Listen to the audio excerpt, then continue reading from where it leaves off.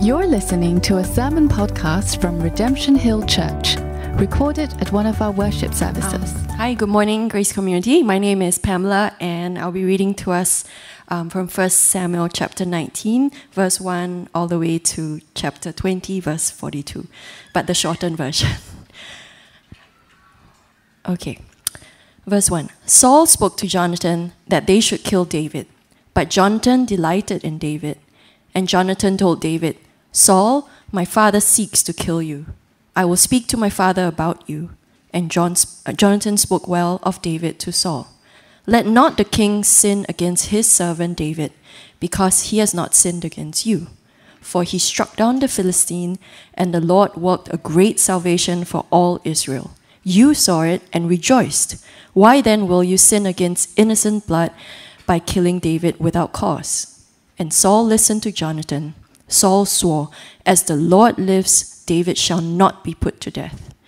And Jonathan brought David to Saul, and he was in his presence as before.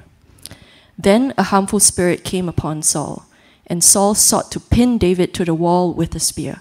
But he eluded Saul, so that he struck the spear into the wall, and David fled. Then David said before Jonathan, What is my sin before your father, that he seeks my life? And Jonathan said to David, You shall not die. Why should my father hide this from me? David vowed again, Your father knows that I have found favor in your eyes, and he thinks, Do not let Jonathan know this, lest he be grieved. But truly there is but a step between me and death. Then Jonathan said to David, Whatever you say, I will do for you. David said to Jonathan, Behold, tomorrow is the new moon, and I should sit at the table with the king. But let me go. If your father misses me, then say, David earnestly asked leave of me to run to Bethlehem. If he says, Good, it will be well. But if he is angry, then know that harm is determined by him. Therefore, deal kindly with your servant, for you, Jonathan, have brought me into a covenant of the Lord with you. And Jonathan said to David, When I sound out my father, should it please my father to do you harm, I will disclose it to you, that you may go in safety. If I am still alive, show me the steadfast love of the Lord, that I may not die. And do not cut off your steadfast love from my house forever, when the Lord cuts off every one of the enemies of David from the face of the earth. And Jonathan made a covenant with the house of David, saying, May the Lord take vengeance on David's enemies. And Jonathan made David swear again by his love for he loved him as he loved his own soul. Behold, the Lord is between you and me forever. Saul said to Jonathan, Why has not David come to the meal? Jonathan answered Saul, David earnestly asked leave of me to go to Bethlehem. Then Saul's anger was kindled against Jonathan, and he said to him, You son of a perverse, rebellious woman, do I not know that you have chosen the son of Jesse to your own shame? For as long as the son of Jesse lives on the earth, neither you nor your kingdom shall be established. Therefore, send and bring him to me, for he shall surely die. Then Jonathan answered Saul his father, Why should he be put to death? What has he done? But Saul hurled his spear at him to strike him. So Jonathan knew that his father was determined to put David to death. And Jonathan rose from the table in fierce anger, for he was grieved for David, because his father had disgraced him. Jonathan and David kissed one another and wept with one another, David weeping the most. Then Jonathan said to David, Go in peace, because we have sworn both of us in the name of the Lord, saying, The Lord shall be between me and you, and between my offspring and your offspring forever. These are the true words of our living God. Thank you so much, Pam. That was a long reading and well handled. Well, good morning to you all. It's lovely to see you all. All along I thought there was low-level applause as I was preaching, but then I discovered it was just the noise from the creche. which has been moved. Thank you, Lydia, for that announcement. It's so wonderful that we are inundated with children. Children have a very special place in God's heart. Jesus, of course, said, "Let the kids come to him." So they are most welcome. Okay, so we are continuing our series in 1 Samuel. And some of the questions I want us to answer today are, first of all, what's going on in 1 Samuel? Just a big sweep of the whole book. Then we're going to ask the question, what's actually going on in this story? And then we can actually expand both of those and say, what's going on in the Bible? How does this passage, this story, actually fit in with the overall big themes of the Scripture? Well, I can answer my first question quickly. To say what's going on in 1 Samuel, I can answer it in a sentence. God is raising up a true king despite sinful opposition. This is the big theme of the book of 1 Samuel and 2 Samuel. They are read as a composite. God is raising up a true king, and this true king is David. We knew that in chapter 16. David is chosen as God's true king, and he is being raised up. It's taking us a while. David is going to go through a lot of suffering and struggles, but he has been earmarked as the true king who is going to be brought to the throne. But in the process, there's a lot of sinful opposition, including but not limited to Saul, who God has rejected as the king. David is the true king who's chosen, the king-elect. Saul is the rejected king, and is, as we see, is providing a lot of opposition to God raising up David as the king. Okay, so that's the big idea of the book of 1 Samuel.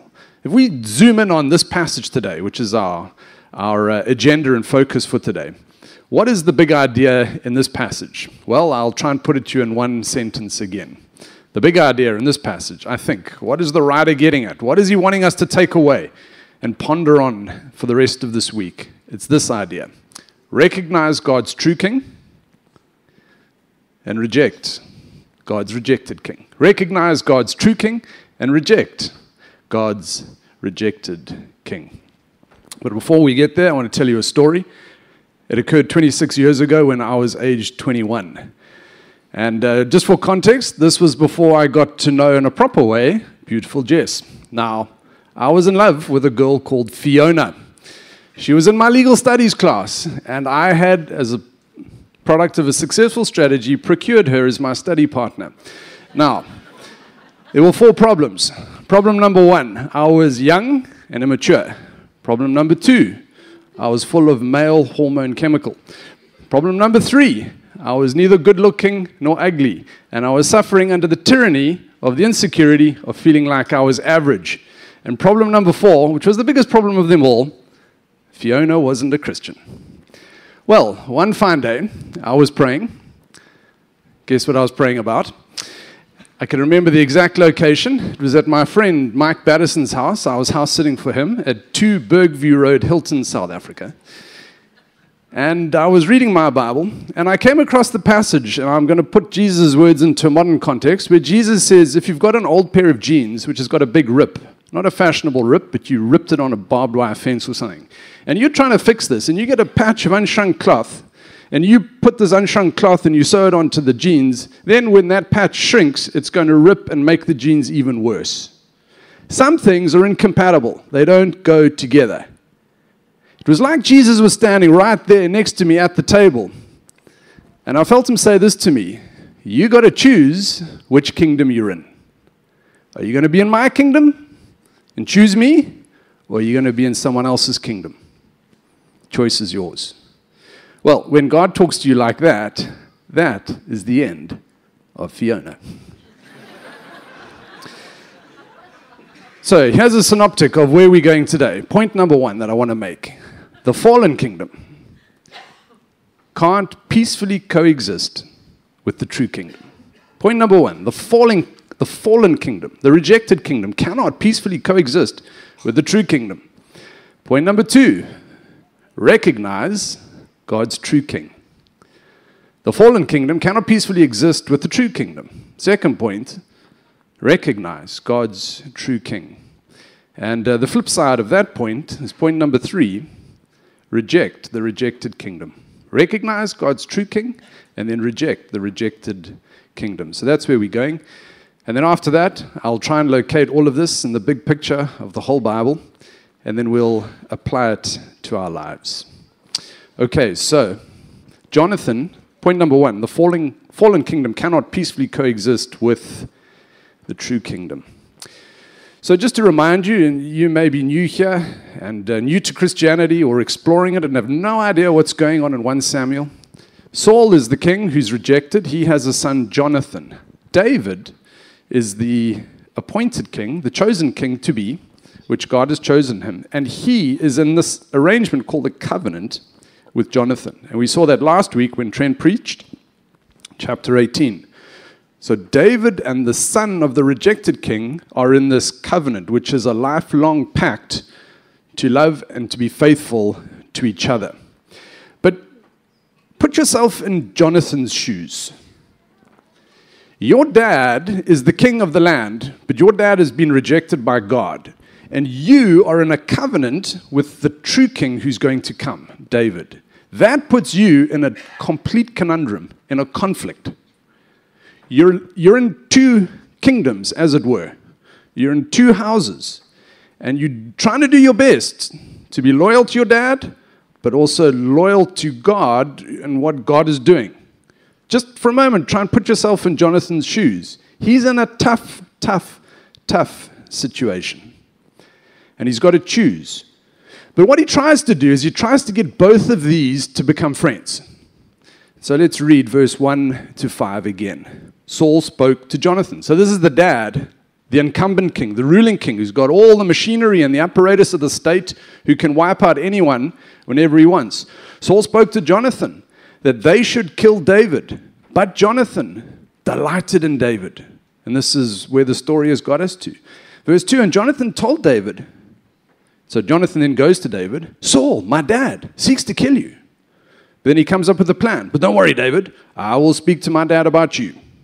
Verse 4, and Jonathan spoke well of David to Saul. See, he's trying to bring these two together. And then he addresses his dad and he says, let not the king sin against his servant David, because David has not sinned against you. Remember, Dad, how he struck down the Philistine. And that's the David and Goliath story. And the Lord, God is on David's side, worked a great salvation for all Israel. Dad, you saw it. And you rejoiced when David wiped out Goliath. Why then are you going to sin against innocent blood? David's done nothing wrong by killing David without cause. So he makes a pitch. He's trying to broker a peace deal between these two. Saul wants to kill David. Saul is rejected. Saul knows God is going to raise up someone who's better than him. We've already covered that ground before. And now Jonathan is trying to bring these two together. Well, remarkably, Saul has a rational moment. He hasn't had too many rational moments leading up to this, but he gets lucid and he sees some sense for once. And he says to Jonathan, all right, son, I'm going to restore David to the palace. In verse 6, Saul listened to Jonathan. We don't have many references of Saul listening to good advice, but here it is. Saul listened to Jonathan. Saul swore. He doesn't only listen, he swears a covenant. He swears an oath. He swears an oath, correction. He swears an oath. And the oath is this, as the Lord lives. So he's now swearing on God. As the Lord lives, David shall not be put to death.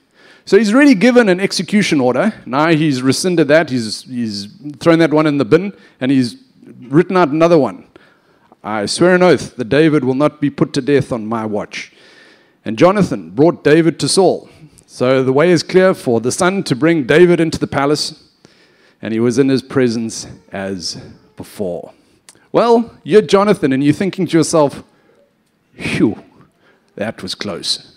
Finally got these two people talking together again. Remember, Saul was the guy who twice threw a spear at David in the palace to try and kill him. But here they are, coexisting in the palace. However, things are not that simple, because God's rejected king can't live in harmony with God's true king. And we see this in verse 9. Then a harmful spirit came upon Saul, and Saul sought to pin David to the wall with a spear, but he eluded Saul, so that he struck the spear into the wall, and David fled.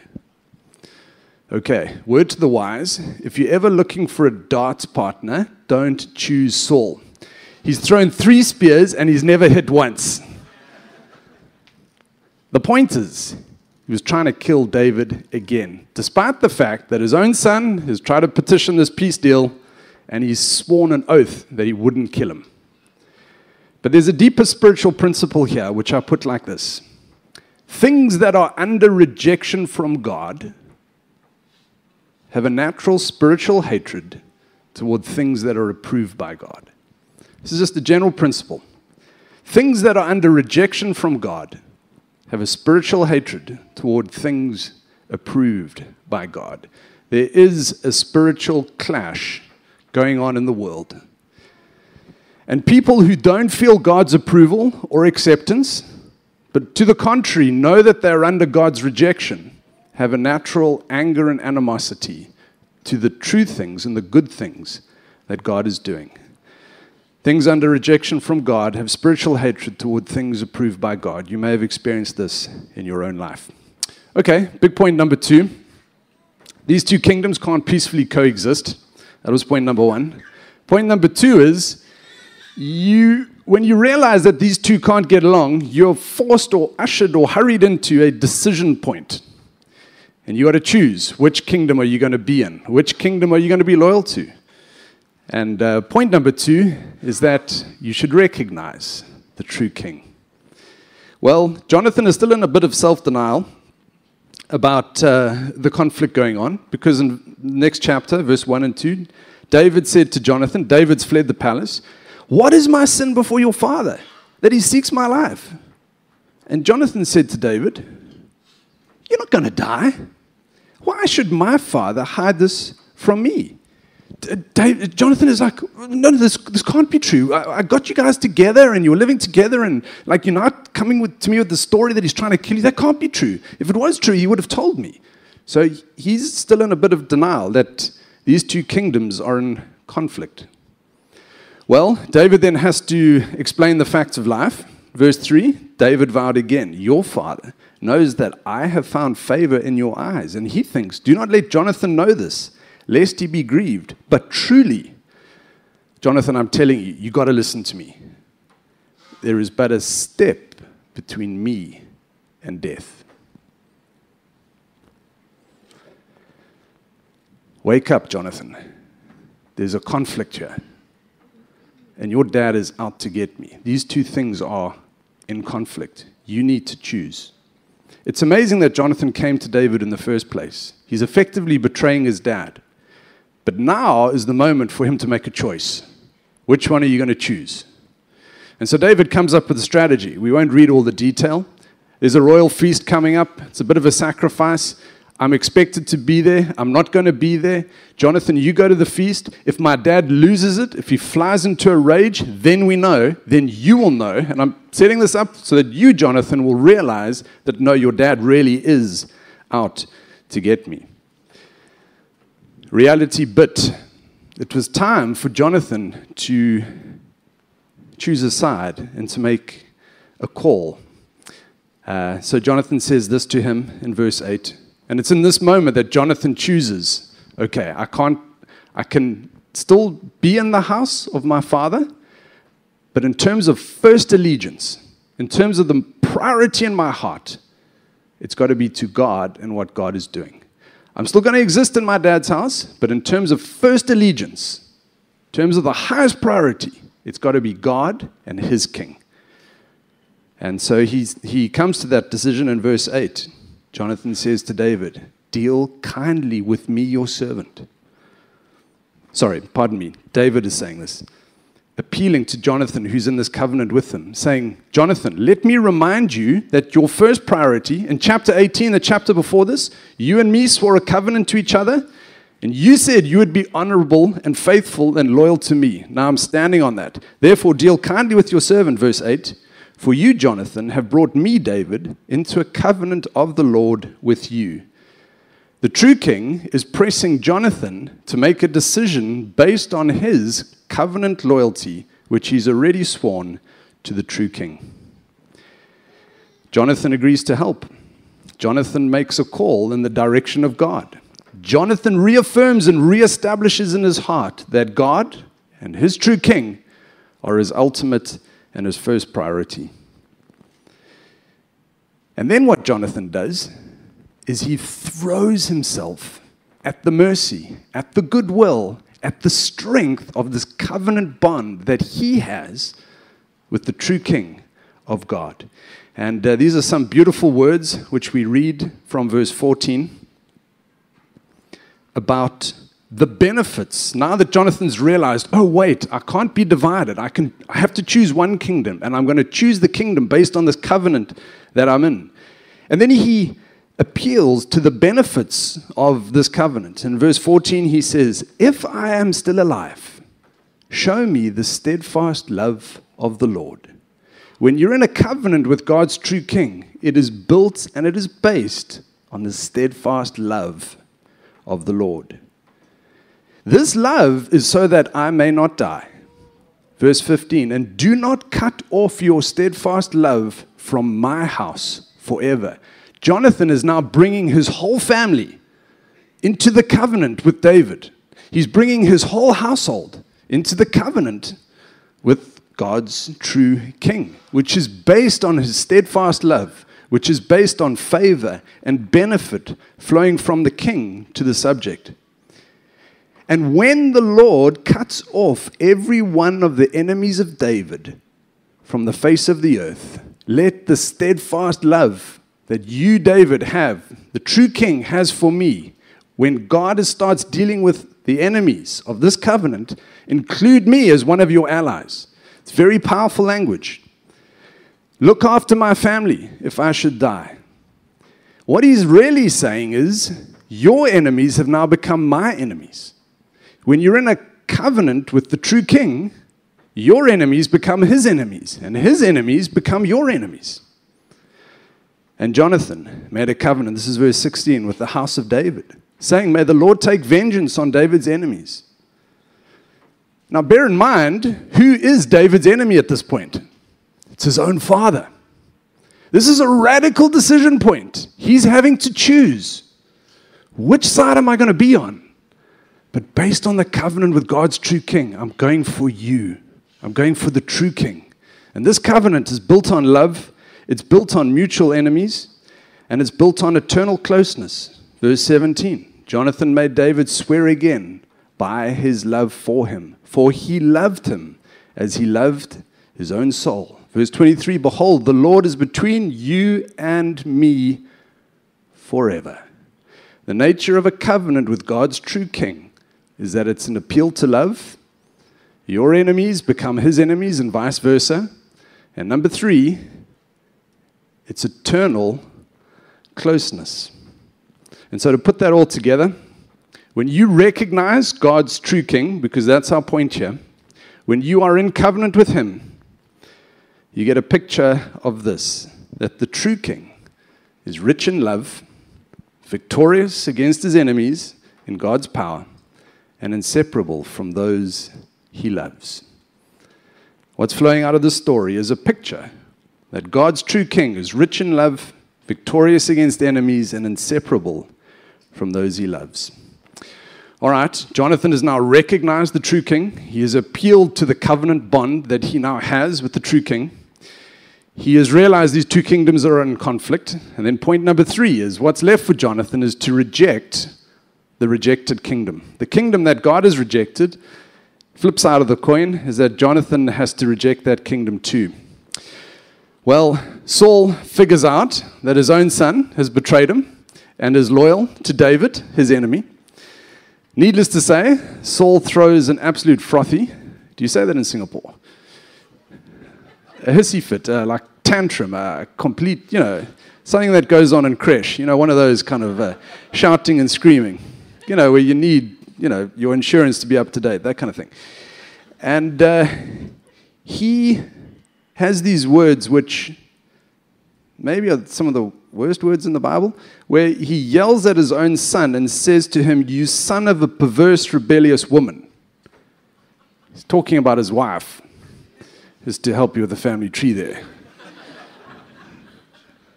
I mean, this guy, bad news. I mean, he is the ultimate narcissist before it became a popular thing to accuse someone of. He's also a complete promise smasher. You have promise keepers and you have promise smashers. Saul is a promise smasher. Remember at the beginning of the chapter, he was like, "I swear to you, oath, promise, I'll never kill David." As he is saying that, he is hurling a spear. He made a promise to his wife. I assume. Okay, I wasn't at the wedding, but I assume when Saul married Mrs. Saul, he was like, love you, I'll be faithful to you. I'll never say anything bad to you, you perverse, rebellious woman. This guy, you just can't trust him. Whatever he's promised in the past or vowed is completely unreliable. And then thirdly, okay, so he's breaking his promise, he'll never kill David. He's insulted his wife. And then thirdly, he throws Jonathan under the bus. The cart. Because he says to Jonathan, and this is in verse 33, "As long as the son of Jesse lives on the earth, neither you nor your kingdom shall be established." Jonathan, when I die, you are out the will. You think you're getting this kingdom. You think you're the oldest son and you're entitled to this. You think I'm going to die one day. It's not happening. I want anyone but you to have the kingdom. This guy is not a good dad. And Jonathan learns that the fallen kingdom, the rejected kingdom, the kingdom which doesn't have God's approval and acceptance, the kingdom which has been shunned by God, even though it may promise you benefits and allegiance and good things, is often not true to its word. And so if you're going to make a deal, you're in a decision point. Are you going to choose the true king and the true kingdom, or are you going to choose the rejected kingdom, the kingdom of the earth, the kingdom of the world? The kingdom of the world is going to seduce you and promise you and give you all these undertakings. But when the moment comes, it's going to fail you. That's the moral of the story here. And Jonathan realizes, gosh, my dad hates my wife, my mom. Dad hates me. Dad hates my best friend. Dad is only in it for himself. Dad is only in it for himself. Dad is building his own kingdom here. God is not blessing it. God is not pleased with him. Dad, despite that, is literally hell-bent to build his own kingdom and make everything and everyone revolve around him and his needs and his desires. And we are all just pawns. If you sell out to the wrong kingdom, it's going to come back to bite you. The principle, I think, is this. It gives us a definition or an understanding of sin. Sin, if you really want to get to the essence or the nub of what sin is making, then defending your own kingdom, even if it means hurting others. Sin is making and then having to defend what you've made, which is your own kingdom. It's not God's kingdom. He's off the throne. You put yourself on your throne in your little environment, your little home, your little office, your little whatever it is. And you'll defend it, even if it means hurting others. Well, as the story goes, Jonathan rejects the king, the rejected king, and finds comfort in the true king. This is beautifully put in verse 41. Jonathan flees to David, the true king, to be in this harmony and communion with David. David and Jonathan kissed one another and wept with one another. David weeping the most. Then Jonathan said to David, "Go in peace, because we have sworn, both of us, in the name of the Lord, saying, the Lord shall be between me and you, and between my offspring and your offspring forever." Jonathan makes his choice. David has to flee. Jonathan still has to live in his father's house. But in his heart, he still has to make the true king the true king. Many times we are called to live in the world, but not be of the world. Your job, Christian, is to live in the world, but not to make the world your king or your boss or your governor. It's not to make yourself your king or your boss or your governor. No, you live in the world. You don't opt out of the world and go and live on a mountain somewhere far away from everything. No, you live in the world, but you make the true king, and you reject the rejected king from ruling over you. Okay, how does this story fit into the Bible? That's the next thing we want to look at. Well, all these 3 points apply to Jesus Christ. We can see him here in this story. Because when Jesus came to earth, one of his central messages was that his kingdom was coming. One of his central messages was, I am the king, and I am bringing my kingdom. And I'm going to take people and I'm going to put them inside me. You can be inside the king. You can be in the king. And when you are in the king, and the king's kingdom is going to come, and he's going to use you to expand his kingdom. But you have to know that the kingdom of Jesus is pushing back against the darkness of the world out there. These kingdoms are in conflict. And you've got a choice. You've got to choose. Are you in the kingdom of Jesus, fighting for it and advancing it, the kingdom of Christ? Or are you in another kingdom? Don't think you can live in both. Don't think you can have 2 kings. You can't. You can't have 2 masters, says Jesus. And Jesus is the inaugurated king. He is the appointed king. He came down and he was appointed as the king. He's not yet ruling completely in the sense that all evil is wiped out and all sin is gone. That day is coming. Just like David is the appointed king, he's going to sit on the throne in full public view one day. There's a parallel with Jesus. He is the king. We know that. He's already ruling. But one day the world is going to end. And he's going to take everyone who's in him into his eternity, where he's going to be the true king, reigning over everything. We can see Jesus here. How do you get into his kingdom? Well, because you can't get into his kingdom. Because you're sinful. Because you're a rebel. Because you've built your own kingdom in opposition to him. But if you accept him, if you receive him, if you take his death as your death, if you take his resurrection as your resurrection, he invites you into himself by faith, that you can be inside the king, that he can save you, that you can change allegiance from the false kings and the rejected kings to him and to his kingdom. He is bringing his kingdom. You need to recognize that he is the true king. You may already be a Christian. You may already, like Jonathan, be in a covenant with the true king in chapter 18. But there are going to come moments when push is going to come to shove. And you're going to be forced to choose. Am I going to sell out on the true king and make a deal with the rejected king, a king who is not God's true king? Those moments come. They come all the time to us.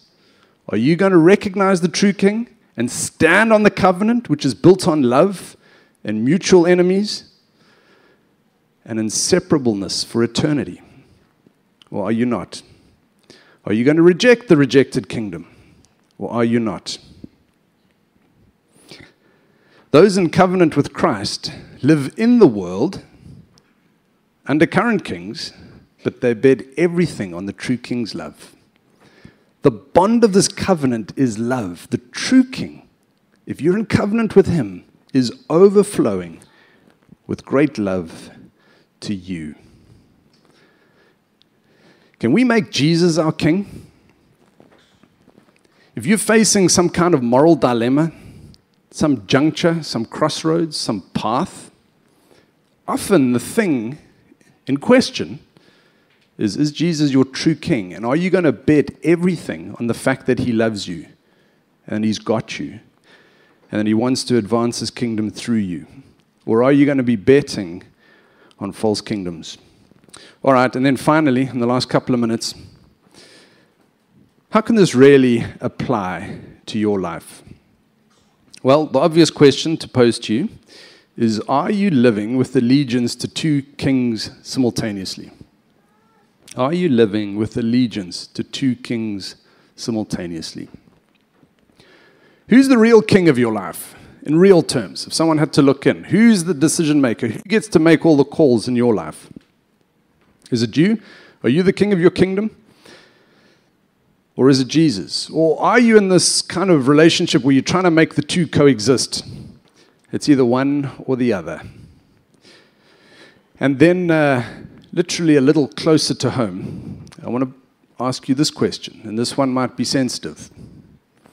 How's your home? How's your home? Something which naturally comes out of this text are people's homes.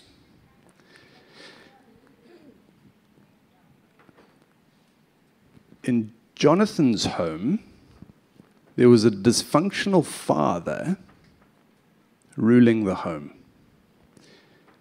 He was violent. And over the years, having spoken to many folk who live in this city, two big themes emerge often when people talk about their home life and when they speak of it in a negative way. Not only these two themes, but let's focus on these two because that's where the text leads us today. Often, more than you would think, I hear stories of violence in homes in Singapore. Jonathan lived in such a home where there was physical violence. Now, what I want to say to you is it's a really tough place to be. It's not right. You're being violated. You're being hurt. But there are ways to help. There are ways to help.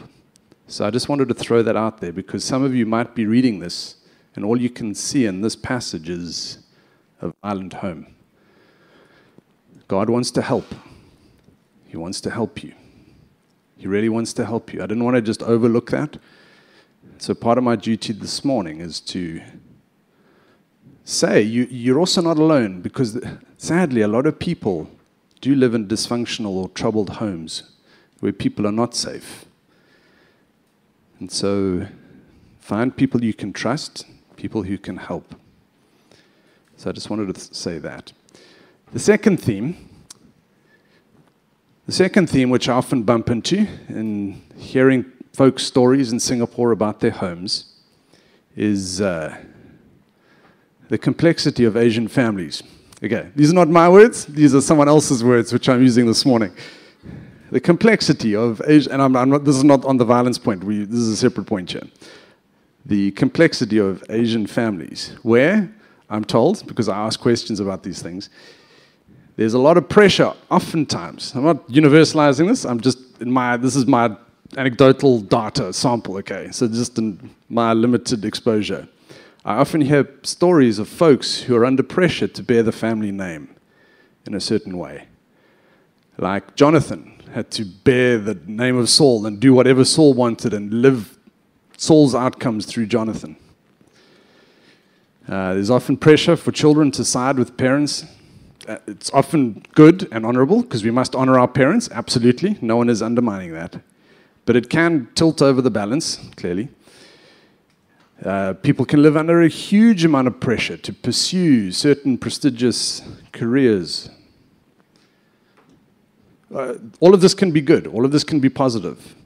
There is definitely healthy parental pressure, but there's also unhealthy parental pressure. I'm not saying where you're at. I'm just saying in my experience, these are real things that people face. And I want you to know, based on the story here, that ultimately, at the end of the day, your true king is Jesus. Your true king is Jesus. Your true king is him. He is the one who should set your life. He can use your parents to speak to you, absolutely. But you may also be at a decision point of, am I going to listen to him or am I not? These are very difficult and very complex. I know I'm opening up a can of worms here. But this is a direct application of the text. Always choose Jesus. He is the true king, and you can trust him. You can throw yourself at the love of his covenant. that He loves you, that He's got good purposes for you, that He will defend you against your enemies, that He is close to you, inseparably close to you. And it's the strength of your covenant and your relationship with Jesus that should be primary. When you start with that, it gives you a lot of strength to live in difficult home environments. Look, I'm sure on the whole, most people here have got great homes. It's not universalizing this. But for those of you who are in a tough situation, begin with the love of the covenant that you have in Jesus Christ, and that'll give you strength to face the issues of life. Amen. Shall we pray for a moment? You've been listening to a sermon podcast from Redemption Hill Church. You can find more of our sermons online at www.rhc.org.sg.